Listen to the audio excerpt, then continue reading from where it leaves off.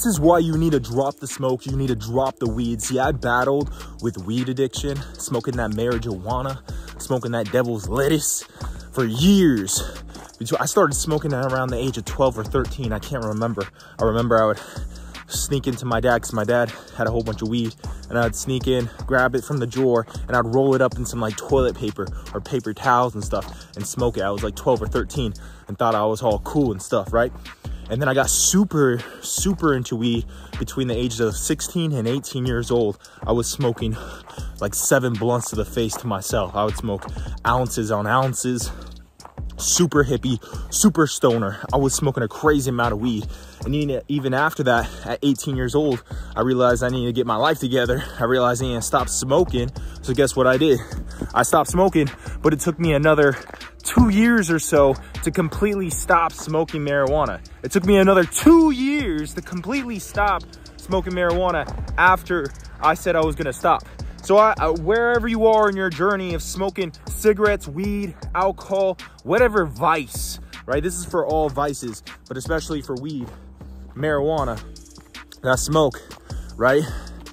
Yeah, it's a journey for sure, but this is the message here today to tell you that you are holding yourself back. You are killing your health. You're destroying your health. You're destroying your self-discipline. You are being a disservice to God, a disservice to yourself, and a disservice to your family and friends, because you are not being the best version of yourself when you're smoking that smoke. I'll tell you from experience, from not only my own personal experience, but what I've seen with hundreds of other men, my friends, or used to be friends, my old friends, and they continue to smoke weed, and I can tell you they're not in the same place, because there's scientific studies that show that marijuana, that smoke, lowers your IQ. It kills your brain cells, so you're literally becoming slower, becoming stupid. That's not going to help you make more money. That's not going to help you build a business. That's going to help you build financial freedom for your family. That's not, and marijuana destroys your lungs. It's not going to help you live longer and have a longer health span or lifespan for your girlfriend, for your wife, for your kids, for your family, for your mother, your brother, your sister, your father, your friends. It's not going to allow you to have the most impact in this world, because weed destroys your self-discipline and makes you comfortable. It destroys your health. Your health span's going to go down. You're going to be in worse health years earlier than you could if you didn't smoke, and you're going to die sooner because you smoked, and because you have less discipline. It's going to hold you back. Man, I'll tell you, man, when I started smoking weed, when I was smoking weed versus when I wasn't smoking weed, my discipline was way better when I wasn't smoking weed. All right, when I was smoking weed, I had no discipline, especially when it came to nutrition. I would eat whatever, 10, 20 pounds. I'd be lazy, I'd sleep. My work ethic was down the drain. I'll tell you, man, weed destroyed a lot of things for me, especially when between 16 and 18 years old. It really sucked for me, bro. It really sucked for me, because what happened was I was playing basketball, right? I was a basketball superstar. And when I started smoking weed a lot between 16 and 18 years old, right, it ruined my basketball career, right? I was a basketball superstar, leading scorer, started varsity freshman, sophomore year, junior year, right? I started smoking my junior year, like heavy. I still smoked a little bit here and there, freshman, sophomore year, but I didn't become a stoner, like smoking every day, until 16, 17, 18 years old, right? And honestly, my motivation, my mind began to shift, my mindset, my discipline, my drive, all went down the drain. And the only exceptions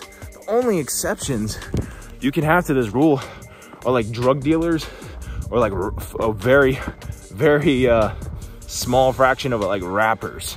All right, and some of you guys, you young kids, if you think you're gonna be a rapper and do that, fine. If you love rap, do it, but don't let that be an excuse for you to be an alcoholic, for you to do drugs, for you to drink and kill your health and be a terrible role model for other people, because drugs are bad. Stay away from drugs, kids, right? Because I used to do that. I used to rap 16, 17, 18 years old, right? I produced 3 albums, like 50 songs, right? And I was just smoking away, promoting that stuff, doing all types of stuff. And honestly, guys, it destroyed a lot of things for me. Weed was a vice that filled in the void, filled in the hole of me having the relationships I wanted, having the body I wanted, living the lifestyle I wanted. Even as a young kid, literally all the problems I had with my father, I had so many emotional problems with my father, and not having friends and not having the lifestyle I wanted, this and that. And I had bad, in your environment and your friends are so important, guys, because honestly, I wouldn't have been doing a lot of the bad stuff I was doing. I wouldn't have been smoking and drinking, getting blacked out, wasted, and smoking all that weed if I didn't have the friends that were doing the same exact thing. So those were my only friends. So obviously I was doing that, right? But I didn't have the relationships I wanted. Like, our relationships were founded off drugs. Like, the only reason we hung out is the smoke and stuff like this. I'm not saying this is all of you guys, but I don't care whatever reason you're doing it. If you're smoking weed for the stupid thing, oh, it helps me overcome my pain, oh, it helps me go to sleep, all that bullcrap. Weed is just covering up the actual problem. You need to learn how to sleep without using an external substance, right? Same thing, oh, it helps me eat more. You need to learn to eat more and be disciplined, change your mindset and man up so you can learn how to eat more without using drugs, using weed, right? You guys need to drop that smoke. So if you're 14, 15, 16, 17, 18, 21, 25, 30, 35, man, I can't tell you. I've seen so many, and there's a lot of studies on how weed and alcohol affects the brain. Your brain will not continue to develop once you start using that substance. So there's a lot of 35-year-olds, 40-year-olds, 45-year-olds watching this video, and you're still smoking and drinking, and you still have a similar mindset as you did when you were 15 or 20 when you started drinking and smoking. That's the honest truth. I've seen it with my own father. I've seen it with my father's friends in their 30s and 40s. But because they drink and smoke every day, your brain only develops to that level, right? So if you start drinking at 15 years old every single day, your brain will not continue to develop. So even when you're 40, you're still gonna have the same brain as a 15-year-old. And sure, you have experience and you, of course, you're gonna learn stuff, but some of the parts of your brain, you can look up the studies, are not going to develop from the moment you start drinking and smoking, right? And plenty of studies to show that weed is gonna kill you, right? And so my advice for you guys is to stop, drop the smoke, right? You need to get rid of the dealers. You need to kick it to the side. You need to block all those dealers off your phone. You need to get rid of those friends and start surrounding yourself with winners, people who have the body you want, the mindset you want, the results you want, the business, the money, the impact, the relationships, right? You need to surround yourself with those guys, those people, even if you have to do what I did and pay for coaches, pay for mentors, pay to go to events and programs, right? Because you gotta surround yourself with different people if you want to become different. You're the sum of your top 5 friends, right? So be very careful with who you choose to hang around with, because that's the level of money you're gonna make. That's the body you're gonna have. That's the life you're gonna live. So be very careful on who you hang around with, bro, right? So get rid of the dealer, block them off your phone, get rid of those friends, start hanging around different people, all right? You need to break your bongs, throw away all your blunt wraps. You need to get rid of all of your weed. You need to get rid of all that stuff, right? And realize it's gonna be, I pray to God that you're able to cut it cold turkey like I was with alcohol. But alcohol didn't have nearly as much of a grip on me, right? I think since 18 years old, I got blacked out wasted. I started drinking like regularly, decently, not every single day, but from 15 to 18, right? But 16, 17, 18, I had drink a lot on the weekends, got blacked out wasted, drank 40s, go to parties, right? I had plenty of experience, right? And since 18 years old, right, I've only drinking a couple times. I've been drinking since I turned 21, right? I've been drinking alcohol since I've been legally allowed to drink alcohol. So alcohol never had nearly as much of a grip on me, mainly because my dad was an alcoholic and I saw alcohol destroyed his life. So even when I was getting blacked out, wasted, and getting crazy drunk from like 15 to 18, going partying, this and that,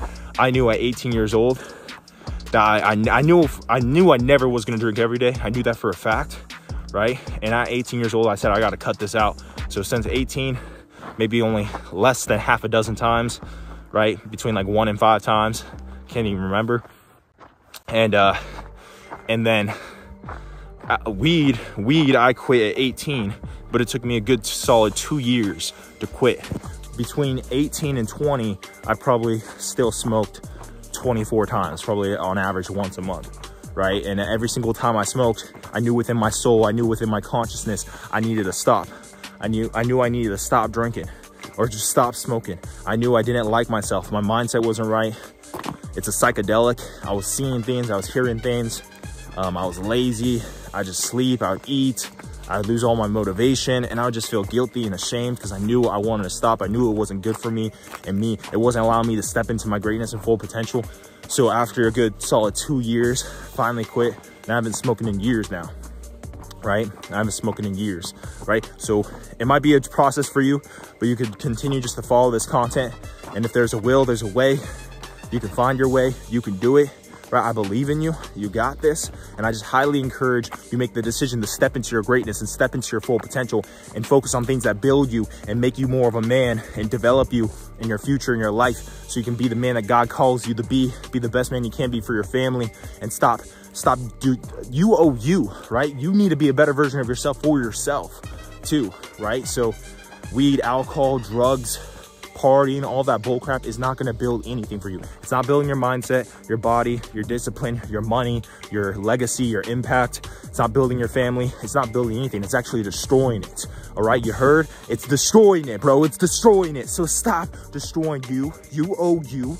You owe it to God. You owe it to your family. You owe you. So get your head out of your ass, all right? And drop the smoke. Drop the weed, drop the alcohol, drop the drugs. All right, guys, this is Devin Cripe, Coach DC, the greatest coach in the world. You can find me on all platforms at Devin Cripe, DEVENCRIPE.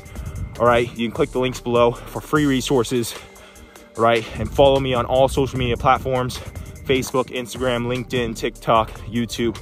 My podcast is DC Health Fitness by Devin Cripe on Spotify. You can find me at Rumble at Devin Cripe as well. Right, follow me there for daily motivation, daily mindset, daily fitness, nutrition to help you become your best and step into your greatness and your full potential. All right, I'll see you guys next time. God bless. Peace. Let's go.